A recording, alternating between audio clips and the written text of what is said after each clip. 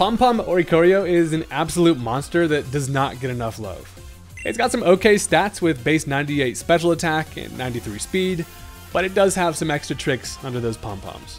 Its exclusive ability Dancer allows it to immediately copy any Pokemon's dance move, while also being able to set up Quiver Dance on its own. After the boost, this thing can fire off hard-hitting stab electric type Revelation dances, along with Air Slash. It can roost for a bit of longevity, but the true sauce comes from the Terra Ground for coverage. So Revelation Dance's type varies based on the user's primary type. This means that since we're now ground type, Revelation Dance actually becomes a stronger built-in Terra Blast. Oricorio is a very interesting kind of gimmick Pokemon that can actually be pretty useful.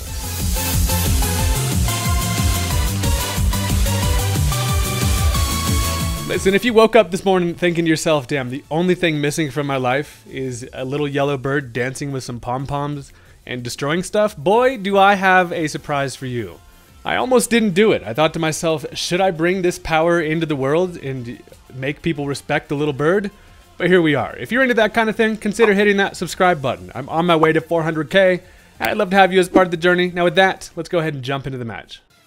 Alright, so my opponent is going to go ahead and lead off with the Lil Jelly. I honestly hate seeing Ditto on team previews, mostly just because this thing wants to beat you so bad, and a lot of the time, it's able to stop sweeps, and it's just annoying. It does turn into Registeel, because who does not want to be a nice, shiny doorknob?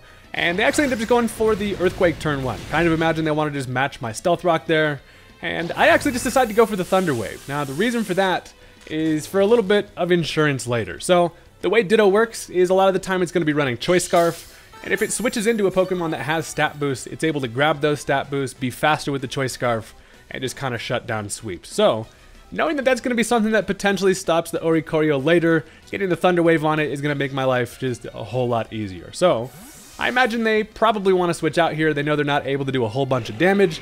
So I'm just going to go ahead and, with my metal sausage fingers, lay down some little Stealth Rock here. As they actually make the risky maneuver, they're going to go into the Salazzle. Thing comes in, stanced the hell up, and I could have gone for the Earthquake there, as it would have been super effective on the Registeel, but also Salazzle 4 times weak and absolutely allergic to the damn ground. So at this point, obviously, I don't really want to take a Fire Blast, a Flamethrower.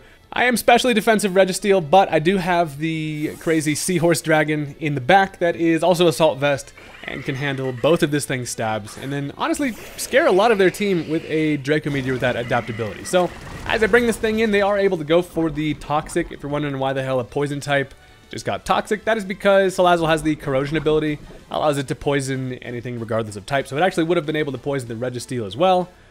But Sea Dragon does not really care that much, and now it's time to just go ahead and drop some Dracos on some bitches, because that is going to, again, it's going to do a lot of damage. With that adaptability, people kind of sleep on what Dragousie is able to do. So, they actually end up switching into the Glamora. It is going to take that Stealth Rock chip that is important because of its Focus Sash.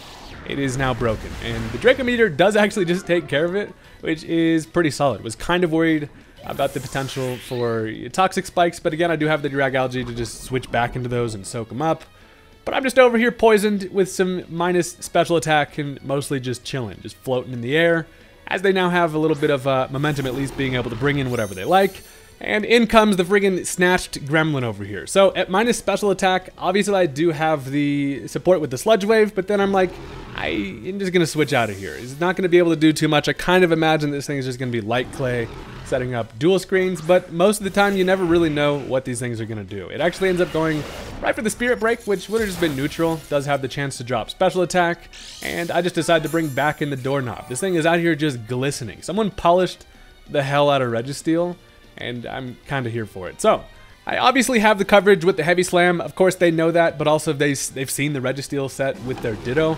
So I decide, since they switched into Salazzle the first time, potentially they want to bring that thing in again, and I'm just going to go for the Earthquake. But this thing actually ends up going for the Trick and gives me a Lagging Tail. So I don't know how the hell slow this guy wants my Ball of Steel to be, but an Earthquake isn't going to do much to the Grimmsnarl regardless. It also is going to be leftover, so it's kind of good to know at this point. We've seen what this thing's working with, and I don't have to really be that afraid of it. At least sometimes people working with like a prankster bulk up set and just surprise you with an offense, and very scary. However, I decide I'm actually just going to switch right into the Oricorio here, as they actually end up going for the taunt. I kind of expected maybe they want to switch out here, and then Oricorio could get himself a nice little position, but we're over here. We have had our morning coffee. We're bouncing around like crazy.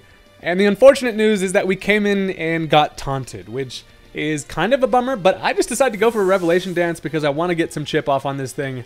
I can actually last long enough to wear off the taunt, and then honestly, I'm feeling like I have a pretty decent position to start getting some little cheerleader dances going. So they're actually going to end up bringing in the big old pile of salt. I am going to shake it like a salt shaker, and a Revelation Dance actually kind of does a decent amount of chip here. Probably shows it's more of a physically defensive set.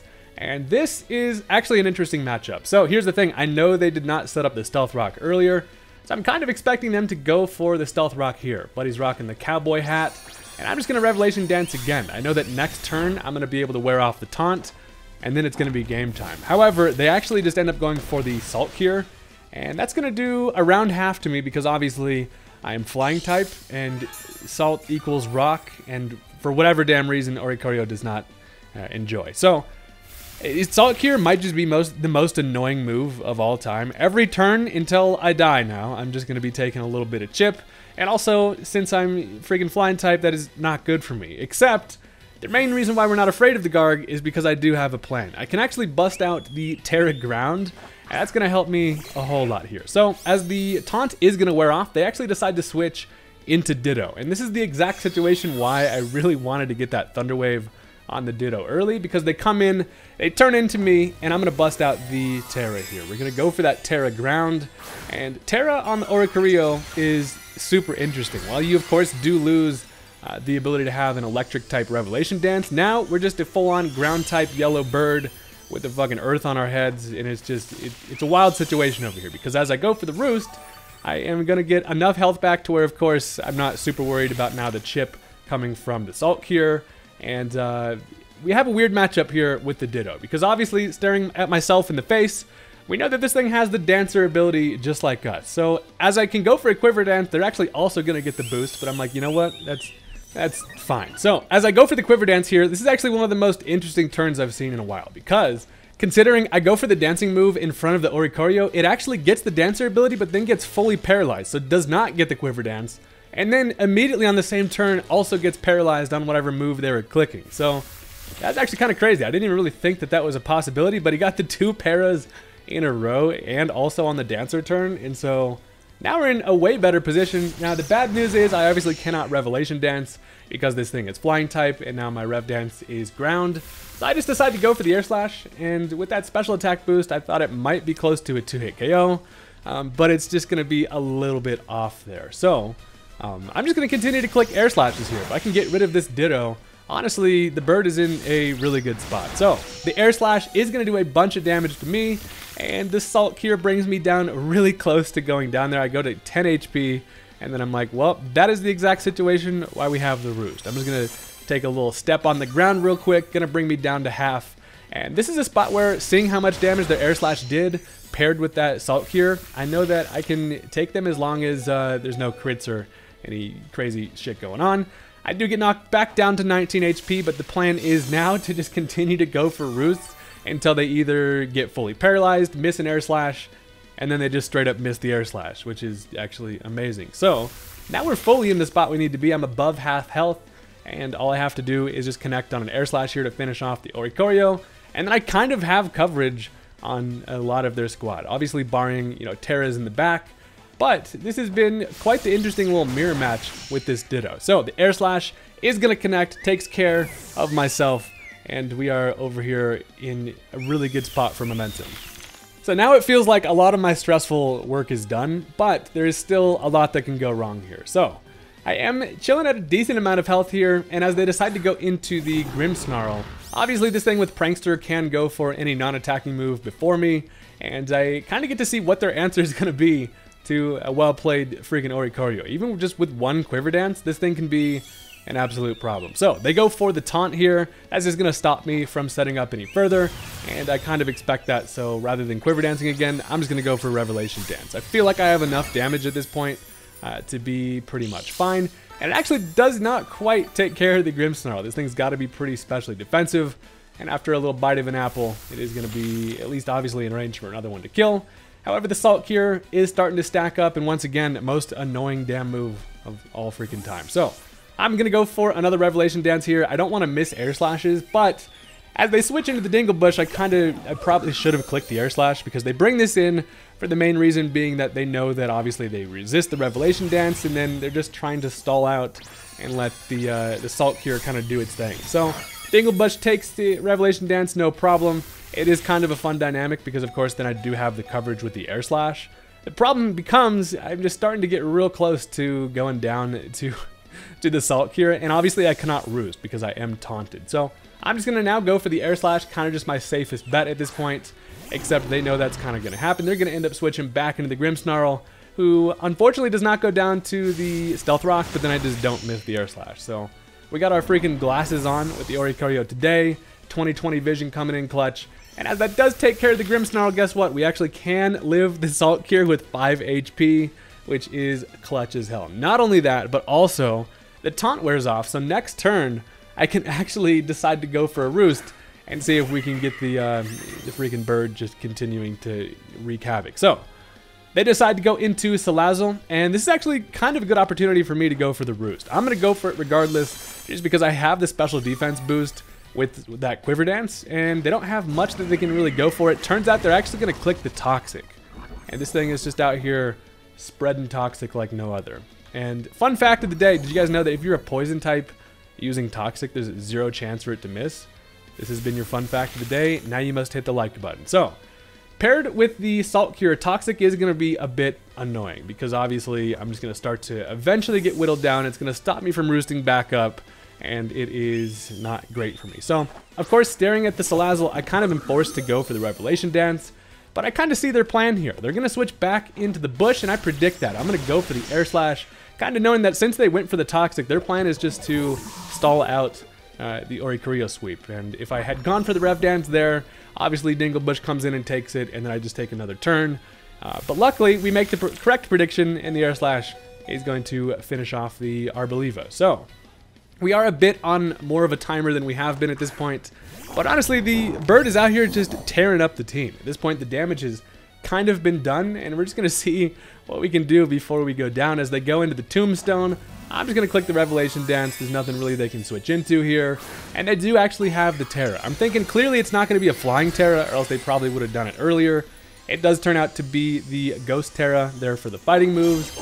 But guess what? Oricorio does not give a shit. I can just Revelation Dance, and with the special attack we have, that is just easily going to be able to take care of it anyway, because we've got some good chip on the little fellas. This thing's been over here just spreading his salt around like the most toxic mon in the damn game, and it's good to see it go down before it was able to just be too annoying. So bad news is we do go down to the Toxic here, but good news is they only have 1 mon left, and the damage has been done, and consider yourself Oricorio'd, I guess.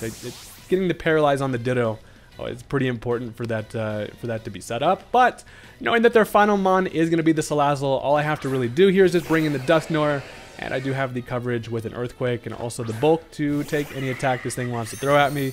So one more time, Buddy comes in, stands the hell up, takes that Stealth Rock, and I just feel him up real quick, just be sure, hey, nice Focus Sash you got there, buddy. I'm going to go ahead and Earthquake you. So that is going to be the end of the game. I thought that was just a super kind of interesting dynamic there with the Oricorio, and good to show off what this set is kind of built to do. And so with that, that brings us into game number 2.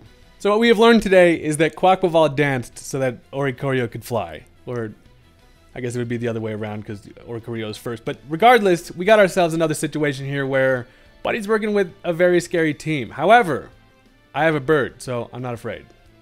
Important to note that we are going up against a spaceman this time, so that's kind of scary, and they are going to lead off with the Glamora. So, of course, as I just lead off with the dedicated Registeel, I'm just here to be a doorknob and just soak up damage and just set up some Stealth Rock. So, it's kind of a bad matchup with the... I guess it's kind of an even matchup here. They can have the coverage with the Earth Power, but again, I'm specially defensive and I don't really care, and then I can just Earthquake it back.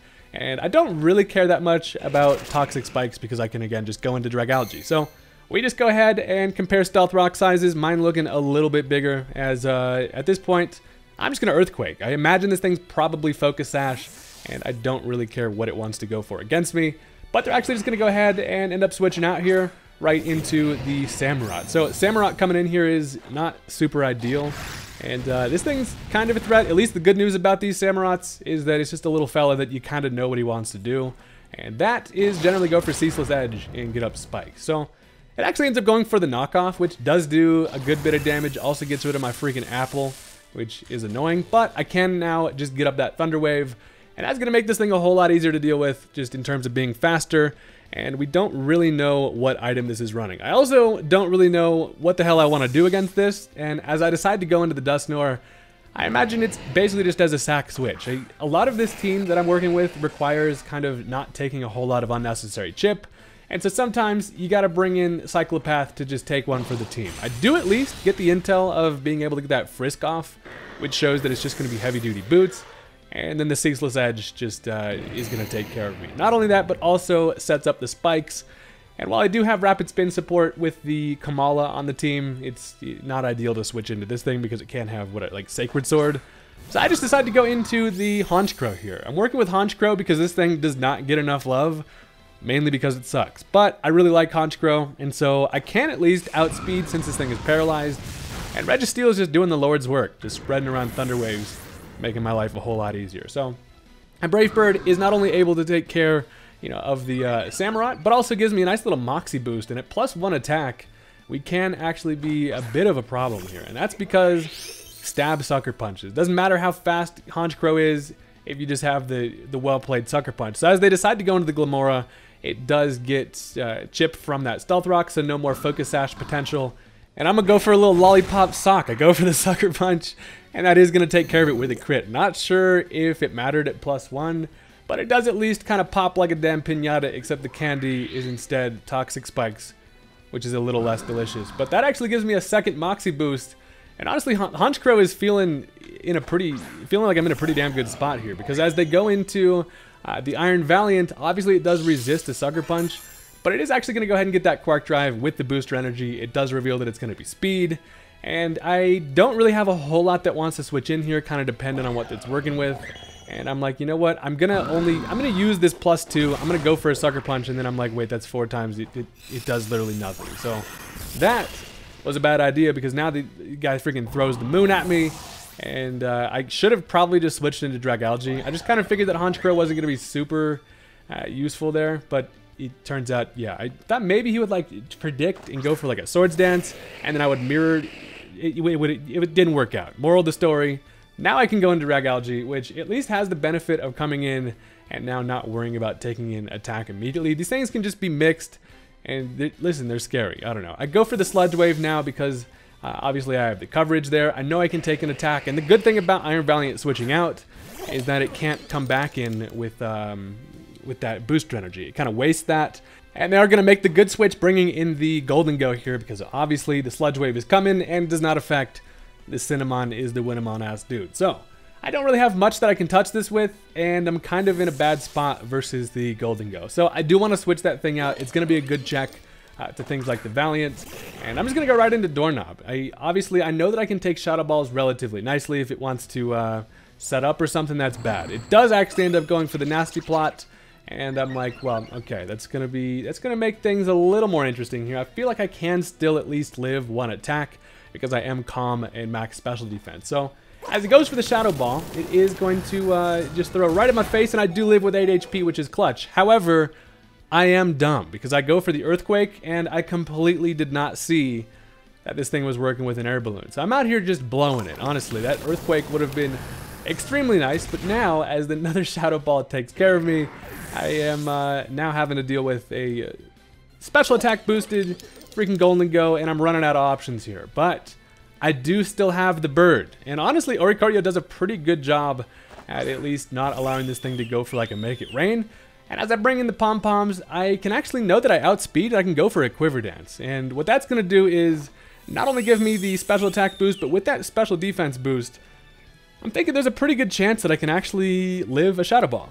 Or at least, that's kind of the plan. Moral of the story, Oricorio is just a little guy, and I imagine I can live one with +1. So they do go for that Shadow Ball, and you guessed it, I'm able to live just barely, which is clutch as hell. Now, here's the problem. I cannot go for a ground-type Revelation Dance because I, in fact, did not pop this thing's freaking air balloon.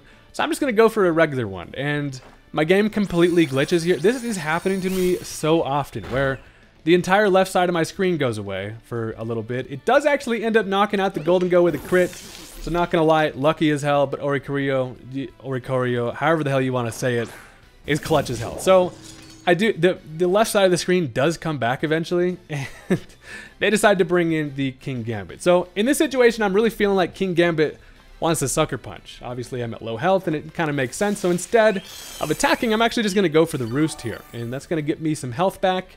But it also turns out they're just going to go for the Swords Dance. And what's actually kind of funny about the Swords Dance is obviously it's a dance move, and that does activate my Dancer. So I'm able to then just go for their own Swords Dance, which makes 0 difference for my damage, but it's just kind of fun to steal their dance move anyway. And we do still, at this point now, have kind of a scary situation against the King Gambit because now a Sucker Punch feels like it probably kills. But we have the mind game of like them expecting me maybe to Roost again. So I'm just going to go for the kind of obvious play here. I'm going to bust out the Terra Ground. And this thing does not have a freaking air balloon. So as I put the Earth on my head, now a ground type Revelation Dance should be enough to take care of this thing.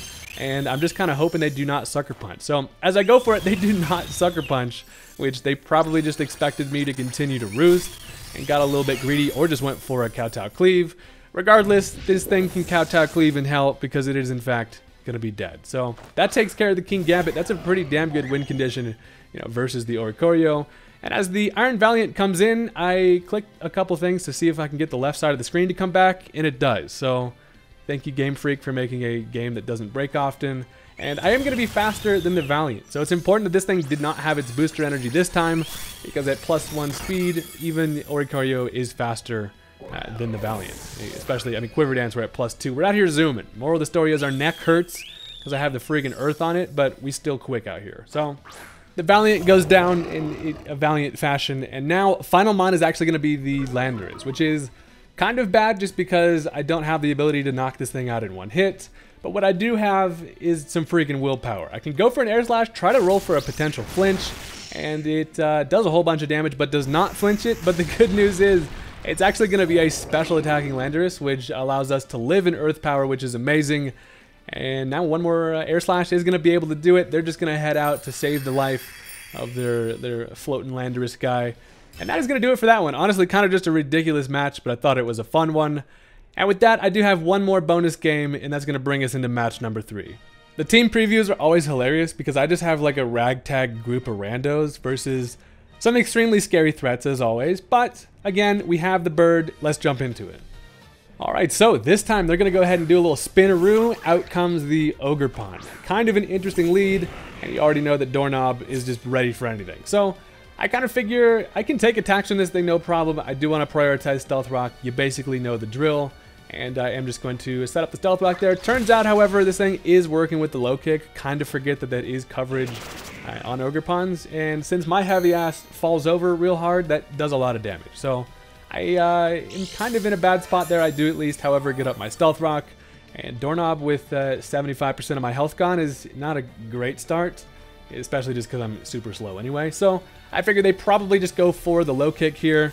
And that allows me at least an opportunity to bring in the Dusknoir. You can just kick right through me, and Cyclopath is just ready to party out here. So I come in, and I'm just going to feel up. Obviously, I know that this thing's holding the Wellsprings map. There's only one thing this thing can freaking have. So shout out to Frisk for most of the time being extremely valuable. But they actually end up going for the U-turn. They make the nice play, predicting me probably to go in the Ghost type, you know, with the Dusknoir there.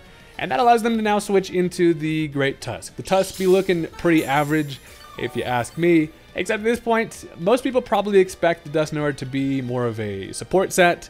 I am instead working with the Choice Band. So I'm like, you know what? I would love some chip on the Tusk. This thing is annoying to take care of if it has a lot of health. So as they actually end up just setting up the Stealth Rock, I can go for a nice little Ice Punch. Hit him with a little wind up, and it's not going to do a whole lot of damage, which shows this thing is probably more defensive rather than offensive.